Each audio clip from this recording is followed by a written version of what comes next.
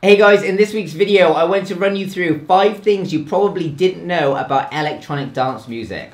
So without further ado, let's get straight into it.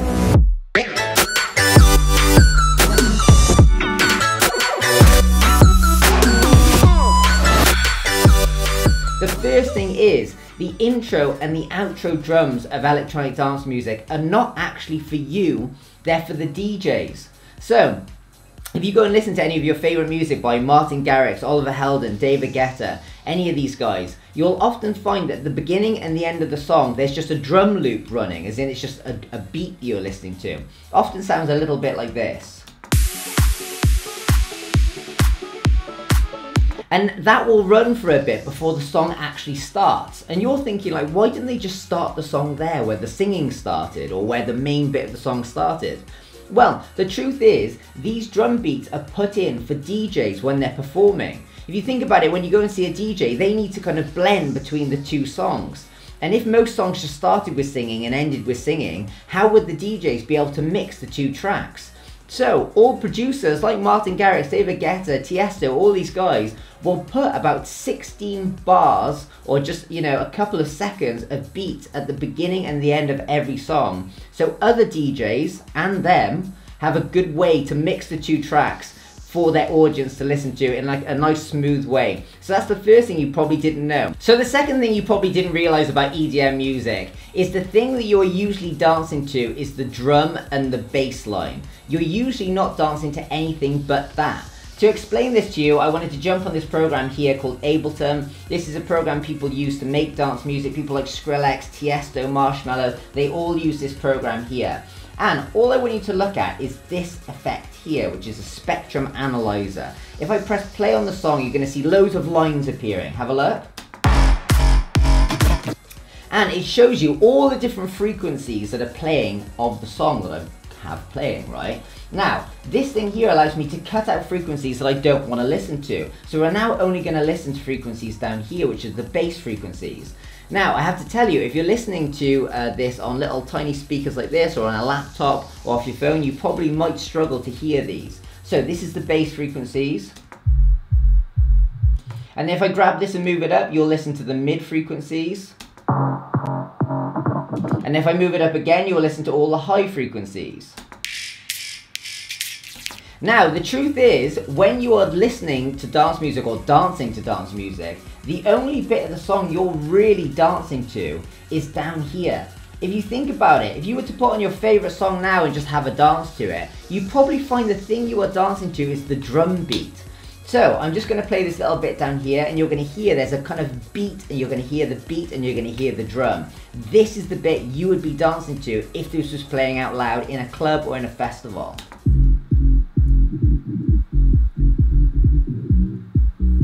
Now, all the other frequencies obviously support the drum and the bass, but those are the things that you are dancing to, which is one of the reasons I think electronic dance music is so popular, because it takes that and it pushes it to the extreme. All of your favourite tracks will have a really loud, prominent drum and bass line going on, and that's why I think people just love dance music so much. So point number 2 leads me quite nicely into point number 3, which is a little trick that producers like Skrillex, Marshmello, Martin Garrix all use to make their kick drum, the drum beat, stand out even more in the world that we currently live in. So what do I mean by this? As I just mentioned, most people listen to their music on tiny little speakers like this or out of their laptop. If you guys think about it, you probably listen to music most of the time out of tiny little speakers like this, which means you're not going to have a full frequency range like the one I just demonstrated to you.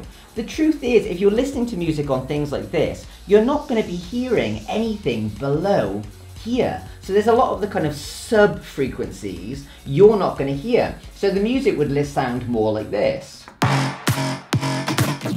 than it would like this. Because these things, in order to get the bass sound, you've got to have quite a big kind of speaker pushing out the bass frequencies. You're not going to get it with these tiny little things here. So, what producers have to do these days is find little hacks to make their drums sound even louder when you guys aren't going to be hearing most of the sub. So I'm going to jump back onto this project here, and I'm going to go to my lane that's just got the kick drum on it, which is this lane here. So if I was to just solo this track, you just hear the kick drum. Now, what most producers have to do these days is they actually have to go in and boost the high end of the kick drum. Now I want you to notice this. I'm going to bring this down, and I'm actually going to bring just the volume of the higher frequencies up. And I want you to notice how much punchier this kick drum sounds when all I'm really doing is changing the higher frequencies. So have a listen.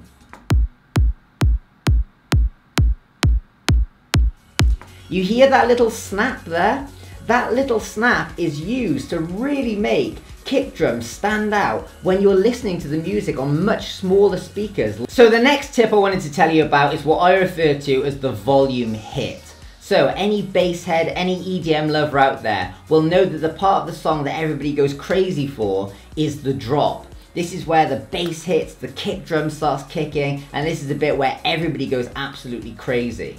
Now, producers and DJs know that this is the bit that everybody loves, where suddenly everything comes in and it seems really loud. So they will do things to make this part of the song seem even louder. And the way they do it is coming up to the drop. They'll actually turn the volume down. So when the drop hits, they'll turn the volume back up, and it'll make it seem even louder. Now, as somebody just listening to EDM music, you won't really be aware of it because it's done so subtly. You won't go, oh, why is it gone all quiet?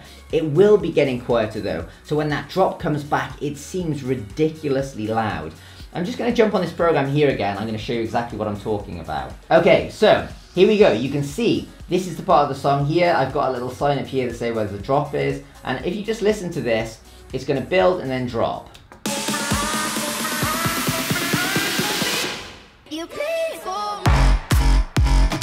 But what you can do is you can get like a volume thing like this, which looks like this.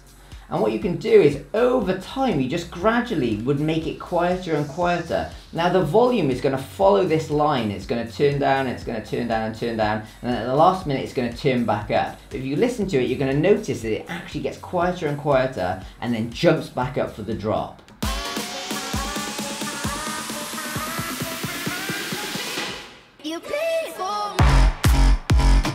So there's another little trick that DJs and producers are doing into fooling you that the drop is hitting even harder than it actually is, just by automating the volume. The final thing I wanted to tell you about was the secret of adding tension to these EDM tracks. If you think about it, all music is a series of builds and drops, like adding tension and releasing tension. And the thing that I love about electronic dance music is it takes this to the extreme. You get these huge builds and huge drops. And there's certain things that all DJs and producers know that they can do to add even more tension to the songs that we are listening to. And I wanted to tell you about it now so you're aware of it when you listen to music moving forward. So, as we already know from previous things I've said in this video, a drop is all about the kick and the bass. So to make that seem even heavier, what they do is on the build, they'll remove the kick and they'll remove any bass. So it'll get thinner and thinner and less bass. And then when the bass comes in, it'll feel like there's tons of bass. But all it is that before it, they've taken it all away. The other thing they do is they'll use repetition. So they'll, which I'm going to give you an example of now. And they also use pitch risers. So things that kind of go, because when things are getting higher and higher and higher and repeating, it adds a huge amount of tension to a track. So I'm going to jump back on this program here. I'm going to go to the part of the song which is building. This is a track I did. It's an Alan Walker remix. You can check it out on my channel, or you check it out up here. Right, now on the build, what I did was I used repetition, I used pitch risers, and I got rid of all the bass. So one of the elements is a snare roll. Remember what I said about repetition? And I also took a bit of the singing and I kind of repeated it over and over. Have a listen. And it'll start to pitch up.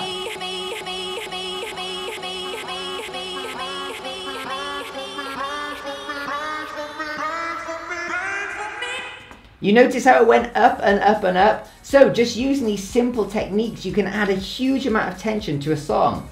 Now, as for the bass and removing the bass and bringing the bass back in, I'm going to open up this thing again, this spectrum analyzer, We're going to listen to the build, and what I want you guys to do is just look at this. Now remember I said that all the bass frequencies were down here. You'll notice that as this song builds and builds and builds, there'll be less and less bass frequencies. Then when it drops, you'll see loads of movement down at this end. This is a really kind of interesting visual way for you guys to see how producers and DJs will use these tricks to add a huge amount of tension and release to the songs that they're playing. Have a listen.